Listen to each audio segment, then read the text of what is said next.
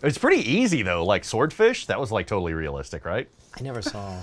Yeah, my setup at work, 6 monitors all day. With John Travolta standing over you with a gun? How else do you get your way through 6 different proxies and firewalls? Because I'm a modern bro!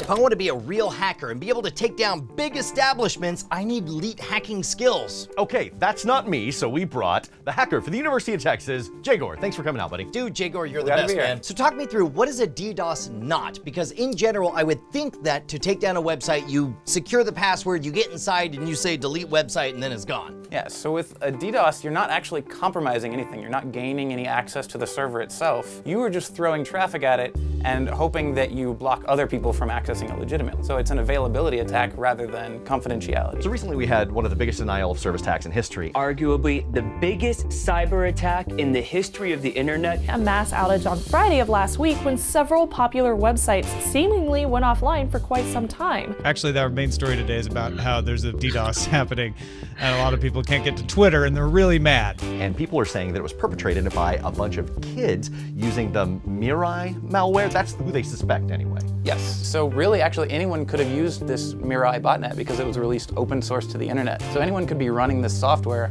and make their own botnet to attack their target. Now tell us what a botnet is. A botnet is any collection of a large number of resources, usually computers, could be devices. This is a misconception when it comes to computer malware. People think that people are out to delete their hard drives or whatever, but if a virus infects your computer, usually what they're looking for is just a little bit of control so they can have your computer be one of an entire zombie botnet of computers to where everybody can send an email at the same time or ping the same website at the same time. Yeah, so usually you're not the interesting target they're after. They're infecting your computer in order to accomplish some other goal, to attack a higher profile site. And that's almost more insidious because if everybody was deleting your files, you would know to use a virus cleaner, but if they're quiet and discreet, kind of like actual human viruses, you know, something that gives you a little bit of a fever, makes you cough a little bit, just enough to propagate throughout, it makes them a living host. Exactly. One of the things that they did to use these numbers to attack a single DNS server that took down Twitter and Spotify and Netflix and Reddit for about 6 hours was taking advantage of the Internet of Things. So Internet of Things, very popular in recent days, is basically giving an operating system and a networking stack to a small embedded device, like your refrigerator or your toaster or your thermostat. They're all running a full operating system. They're running full code the same way that your laptop or desktop would. So like right now, even in the studio, we have Philips Hue lights everywhere, but these are actual miniature computers that are running, and we think of them in terms of soldiers that take orders, but they could give orders because they're connected to the internet. Absolutely, yeah. So what's kind of terrifying about this is that anyone with even rudimentary coding abilities can access these applications and wreak widespread havoc. Absolutely. So there's a commonly available tool out there right now, low orbit ion cannon, that you just download this application, fire it up on your computer, and now you're a bot who's able to launch deadly traffic against a particular victim, along with everyone else running this same tool. So if I'm hearing you correctly, every computer you install this software on becomes kind of a full-time job of doing nothing but ringing the doorbell of a certain server. And if you get enough computers running the same software all on the same target, they can't possibly keep up. Yep, that's the idea. You're overwhelming their ability to respond to you so that they can't respond to a legitimate person trying to buy something from their website. That's fascinating because you don't actually shut anything down. All you do is create a big enough crowd on the outside of whatever this establishment is that nobody can get in. Yes, it's a very temporary attack. Your goal is just to interrupt the availability of this site for a particular window of time. So one common attack would be, for example, let's denial of service a sports betting website right before the big event. Oh shoot, so you place a bunch of bets early on and then you see that it's like, okay, maybe some fact has changed in the game and now you know this guy's mom died or whatever, you expect him to perform poorly, it changes the betting spread, so you're like, hey, no, block everybody from getting in there, I got in when the betting was good. Or even just say, come to the sports betting website and say, I'm going to take down your website during these peak hours $100 for your business model unless you give me these Bitcoins on So the this side. is straight up extortion. Yep. So we have a very basic illustration of that, right? Yes, all right. For our illustration, because we don't want to actually engage in any kind of malware attack, we're going to do a virtual one. I will play the server. Right now, we have a live chat room. Hello, live chat room. Hello, There they are. world. There we go. There we go, there we go. Okay, good. So let's consider this a miniature Ask Me Anything. Hi, I'm a server. I'm here to answer the questions you have. I'm gonna do as fast as a Brian Brushwood can answer questions.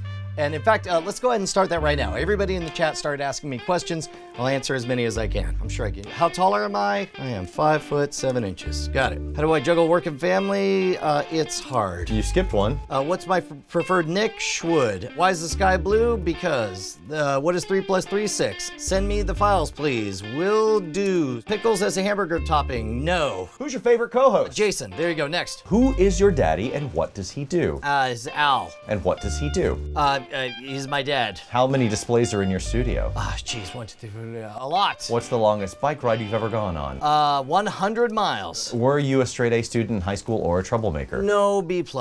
Who's your third favorite magician? David Blaine. And what's your favorite fast food restaurant? Oh, geez, Sonic. Nope, Taco Bell. All right, this is not bad, but I feel like I can kind of get through all of these. No, you've been skipping a lot of them. I'm getting through them. That is very I'm poor a performance. very popular server, Jason. I'm doing my best. So what does a DDoS look like? How different from that normal flow is it? You'd be getting thousands of requests from all different places, and you have no idea how to tell which one is a real person interested in the answer and which one is just a bot moving on to the next question as soon as they answer. So it might be one of them is somebody actually offering money, and then meanwhile I can't find them in the sea of thousands of nonsense like, hey, are you there? Are you awake? Are you alive? Yep. Let's see what that would look like. Commence the DDoS attack! Are you there, Schwood? Have you ever yes. had Taco Bell Cantina that serves beer? Yes. Is your belly button an innie or an outie? Windows or Mac? Have you ever been denied of service? Are you there, Schwood? No. Have you tried the Taco Bell Cantina that serves beer? Have you tried the Taco Bell Cantina that serves beer? How many seagulls can you fit in a Mazda Miata? How hot is the sun? Did your 12-year-old do a good question babysitting? What's your favorite beer? How much does Justin's beard weigh? IPA. What is the best thing that's ever happened to you? I'm Who's your sorry. third favorite magician? Windows or Mac? Are you there, Schwood? Have you ever considered bathing in Jello? Have you ever tried the Taco Bell Cantina that serves beer? Have you tried turning it off and on again? Have you tried turning it off and on again?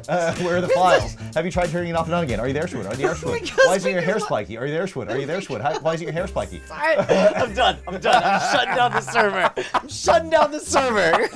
There's no way. This is inhumane treatment of perfectly fine servers. Oh, did we just waterboard the Schwood server? Yes, you did. I'm not okay. Also, what is this Taco Bell Cantina that serves beer? Oh, there's one in Austin now. All right, hold on. Let me find out. See, this is a civilized conversation we're having now.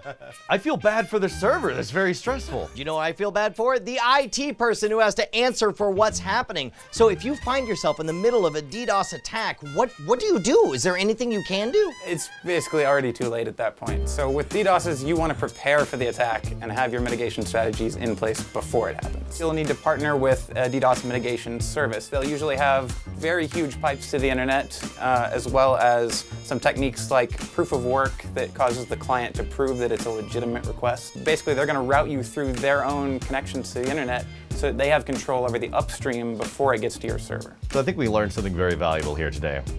You are a terrible server. Okay, yes, well, you're a terrible intermediary, but you're a bad API. Bad API. You're like a trash 80. Oh yeah? You're like an Apple IIe that I pooped on. No, sorry.